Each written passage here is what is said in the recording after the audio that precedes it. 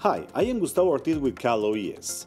Cal Oes continues to support survivors as they recover from the winter storm by coordinating with local, state, and federal resources to open 20 local assistance and disaster recovery centers throughout California.